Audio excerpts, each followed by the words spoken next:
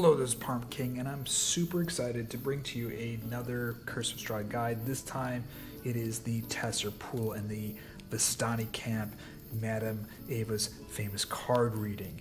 And you can probably hear in the background there's some music playing. I've created a song list, a playlist on Spotify of traditional Romani and Russian folk music, and I'll provide a link to that down below. In addition, this entire map pack for Foundry is available for free. Yes, I've created a map pack that includes the Vistani camp and a card reading table for free. And for my Patreon members, this entire guide is available in PDF for you. And for my Foundry Adventure Pack members, this entire map, including the additional actors, content, playlist, rule tables, and my detailed GM notes is available in a Foundry Adventure Pack. So let's just jump in. We're going to start right away looking at this beautiful animated map by James RPG Art. I'll put a link down below. I really like these for Theater of the Mind maps. If I was playing on a tabletop, I'd have a big screen TV with this going. Kind of really sets the atmosphere. And when I use this in Foundry, I use these as Theater of the Mind maps. I can drag my tokens in here. We can role play from this map. It's just really awesome. So let's jump right into this guide here. Before we get started, I want to do a special acknowledgement to both DM Andy for being gracious enough to include 2 of his maps here. I'll be demonstrating those and showing those in Foundry, and also to Mandy Mod. Mandy Mod and Dragon Card are probably the 2 most well-known modders for Curse of Strahd. I'm including some of the stuff from Mandy Mod's Tser Pool, fleshing out Curse of Strahd. There's a link also back to her really detailed content on Reddit, so highly recommend reading that. So thank you very much. And also special thanks to all my Patreon supporters. It's your support that allows me to continue to put out some great content, including the Foundry map packs, Foundry adventure packs, and these PDF guides. So thank you so much, everyone. Now let's move on here, and we're going to go jump right in through this guide and talk a little bit about the Vistani. I think it's kind of important that we understand the context of the Vistani. Now, the Vistani were first introduced back in the 1980s in the original Ravenloft I6 module, and what I don't think Curse of Strahd really did is differentiate between the Vistani. It mentions the Vistani are kind of in league with Strahd, and I think it leaves it a little vague. So what I did in this guide is I divided this Vistani into 2 groups. There's a Vistani group. The first one you're going to meet is in the Tser Pools. That's where Madam Eva is going to do her card reading. I call this the Tser Pool Vistani. The other group is in Vallaki, which you're going to, they have a camp just outside Vallaki. Now, if the players are successful with their perception check or an insight check, keep it kind of low, DC 10, they're going to notice all the Vistani in the Tser Pool are wearing bandanas or scarves, either on their head or around their neck or on their arm, and they're all the same color. They're a blue color with a pattern on them. And once they get to Vallaki, they'll notice that all the Vistani there are wearing red bandanas or red scarves around their arms or necks or wearing them on their head. And this differentiates the 2 Vistani groups or Vistani clans, perhaps.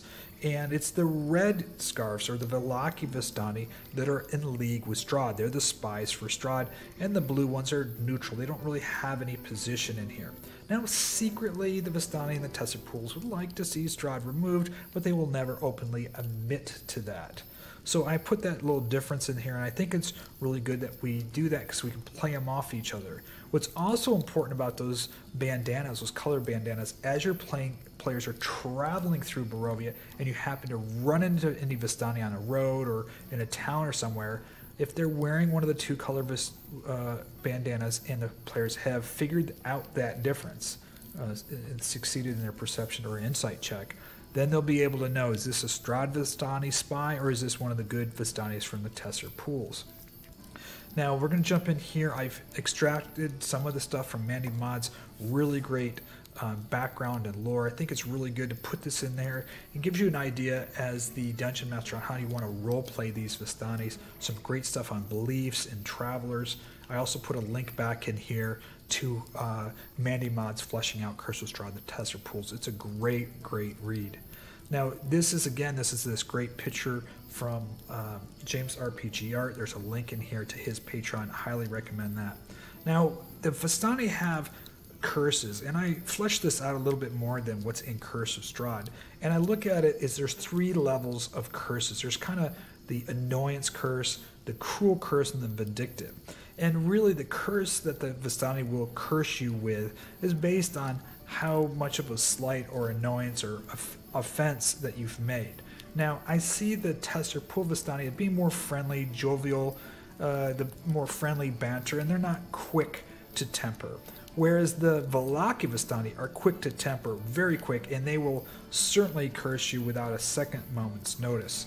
Now, there's 3 levels of the curses. I actually named them. The annoyance curses is the fumble. This is where the target can't perform simple tasks. It'll screw up their semantic spell casting. There's the hideous, where you're going to have some kind of deformity. I also put in there that you'll roll disadvantage on persuasion checks. And then there's the lost. A non-magical item will be lost until the curse ends. Now, when a Vistani curse you, you're going to have to roll a wisdom saving throw. The DC check is 8 plus Vistani's proficiency plus their charisma in order for that curse to succeed. Now, some important things to keep in mind about the curse. The only way to remove the curse is with remove curse spell, greater restoration spell, or some similar magic spell. Or the Vistani that perform the curse on you can remove it. Now, they'll have to be persuaded to remove the curse from you in some way, and you can role play that out. However, killing that Vistani that cursed you will not end the curse. And if you die and you're cursed, when you are resurrected, you will still have the curse. So the only way to remove it is through those 3 spells or having the Vistani who cursed you remove it. Another Vistani cannot move another Vistani's curse. It's really that Vistani who's cursed you is the only one that can remove it. Something to keep in mind. Now, the cruel curses are exposed. That means the target's going to be vulnerable to particular damage the Vistani determines. And stifle, the target has disadvantage to all ability checks and saving throws on one particular ability score of the Vistani's choice. Now, the Vistani, when they have a curse on you and the curse ends, they're going to take psychic damage when the curse ends.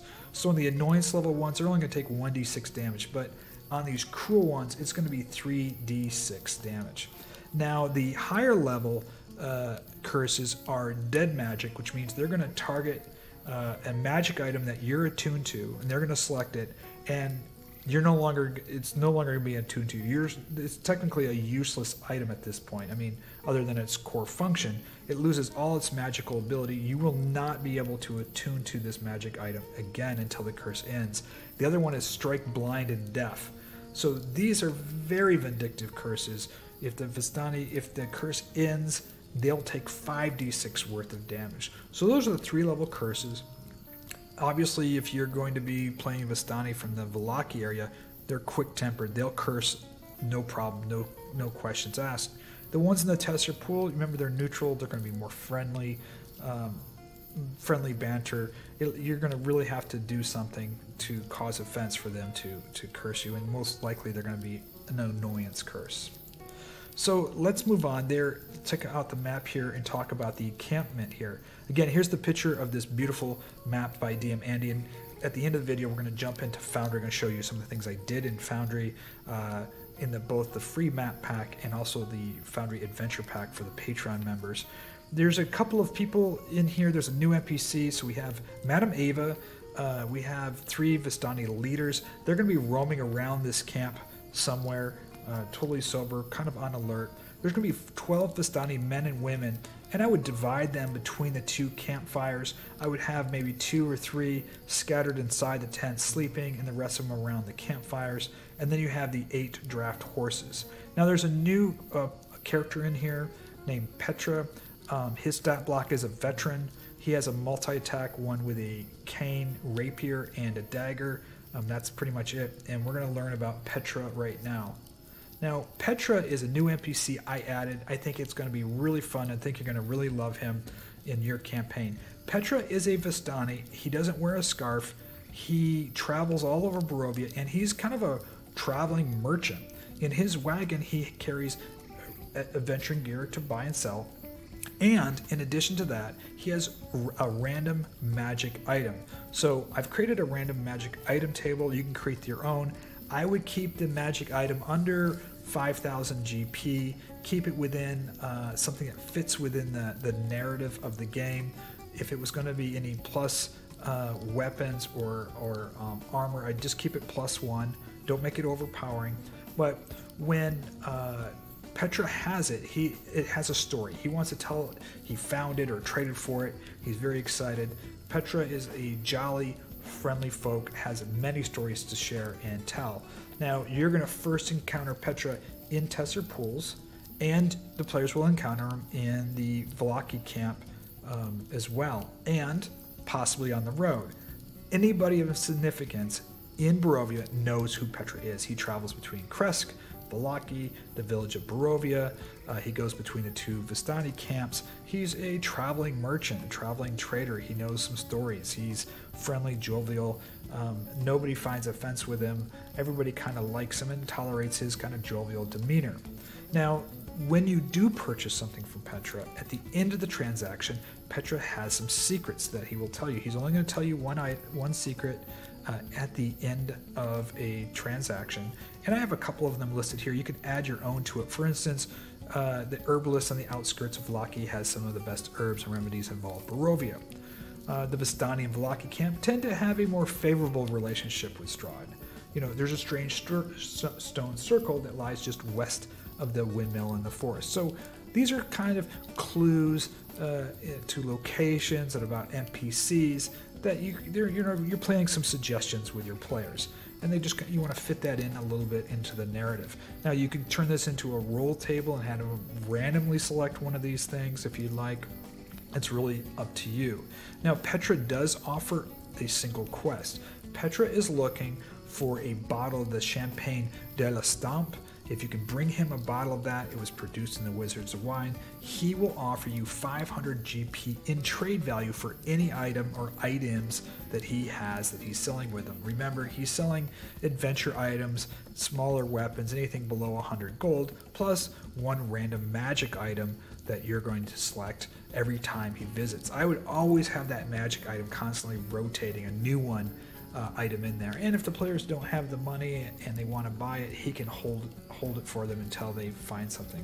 But having kind of a random magic item with a fun story that Petra can tell them about, encouraging them to buy it.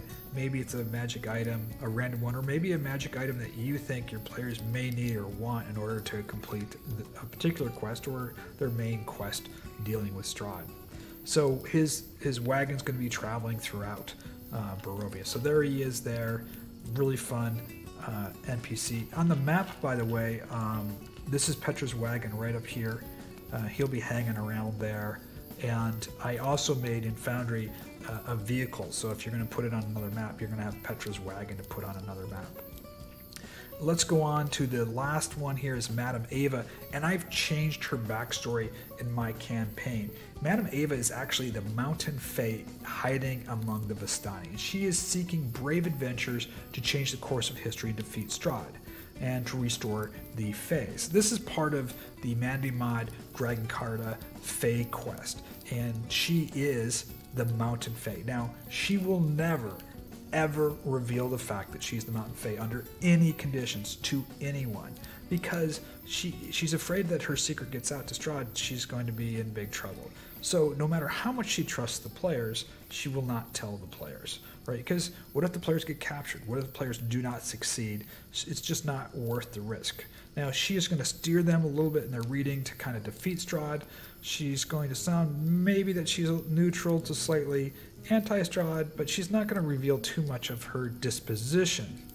She's also, if you ask her about the Fae quest, she's going to just not tell you anything. She's like, oh, some silly fairies, it's an old myth, etc. She will reveal that she knows about 3 stone circles, one behind the windmill, one in the swamps of Berez, and one in Yester Hill. But beyond that, she's very aloof about it. She does not want to bring any attention to herself. So remember, she's one of the faes that centuries ago, during the battle with Lord Strahd, she's gone into hiding. So she's been hiding for, several generations, couple of centuries here, among the Vistani, you know, trying to find adventurers to defeat Strahd. So that is her big secret. And when you restore the Fae, it's going to be a huge reveal, a huge surprise to the players when the Mountain Fae is restored, and all of a sudden you see this young, elegant, beautiful Fae that resembles Madam Eva, and she'll reveal that she was Madam Eva in hiding and couldn't take the risk of revealing herself to the player. So I really like this.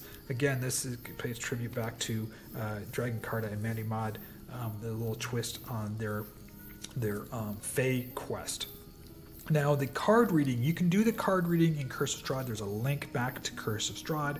Alternatively, I put a really big detailed guide on Tarot deck reading, including some of the mechanics from 2E and 3E, some different methods, including my Stone Cold method. I've also included, for my Patreon members, all the cards from the very highly collected Ravenloft deck, the 3E deck, so all of those are available in digital format. In addition, there's a link here to the Curse of Strahd Tarot deck. So let's go ahead and jump over into Foundry really quickly here. And here we are in Foundry. Now I've got this beautiful animated map by James RPG. I highly recommend going over there and picking up his animated maps for your Theater of the Mind. I mean, my players love them. You're right, it brings you right in the mood and the atmosphere, and he's just done a really good job of it. So let's jump over to DM Andy's Tser Pool encampment map. And the one thing I really love about DM Andy's map is, especially if you're using these in Foundry, is he's made them exterior and interior at the same time. So your players can be exterior, and then because he's removed the top of the tents, we have these interior elements as well. So we only need to use one map. Now, DM Andy's put a lot of different of these maps together. He has ones with rains, one with grids, one with the coverings on them. If you want to use them for your role-playing game or Roll20, you can head on over there and download them. He's been gracious enough to allow us to use his map in our free Foundry map pack, as well as our Foundry Adventure Pack for our Patreon members. So let's take a closer look at this map. I've done all the lighting and walls in it, so you don't have to do anything. I put some candle lighting. I'll zoom in here. You can see the candle lighting. You can see the little. I'll zoom way in there. You can see the kind of the cauldron, or the I guess you would call this maybe a crystal ball with some red smoke in the cauldron. He's just such great detail that I just really love his maps. Here's the cooking tent. You can see I got some candles in there flickering inside the tent. Here's some of the wagons, the fire pit, frying up some food. They got some musical instruments there. This is Petra. There he is right there. And you can see, by the way, here's the fog of war. So if I move around the map, you can see how we did the fog of war here. I make it so they can peek into the map when they go around the map.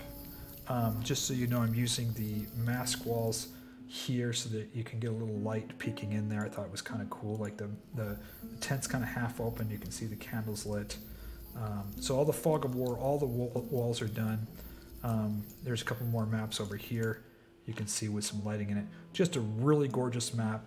And you can go ahead and drag and drop. I've included all the actors in here. So Petra's in here, Madam Eva, his wagon, the Vistani. You can just drag in the Vistani over here, put them around the fire. There you go. There's some Vistani. Put up how you want to design your map for your encounter here. Now, once you jump into your card reading, there's a card reading table map. This again is by DM Andy. It's available in the free map pack as well as the Foundry Adventure Pack. One of the things that I also included for my Foundry Adventure Pack members is the entire deck here of the Ravenloft, highly collected Ravenloft deck, which are just gorgeous. And you can just drag them right on here, drop them in here, zoom in and see these really nice cards in here. So I just really love these cards. I think they look amazing.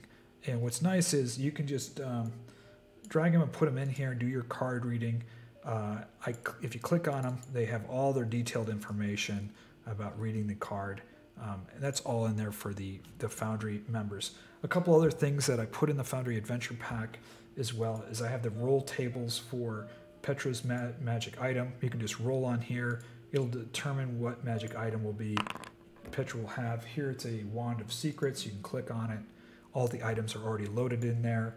And I also have the detailed, everything you saw in the PDF guide is available also in Foundry. So everything that you saw in the PDF guide, including all the curses, links back to D&D Beyond, are all here in this guide. And last but not least, I put in the Vistani lore. So if you're going to talk to one of the Vistani around the campfire, you can just roll this and the Vistani will randomly share some of the lore here.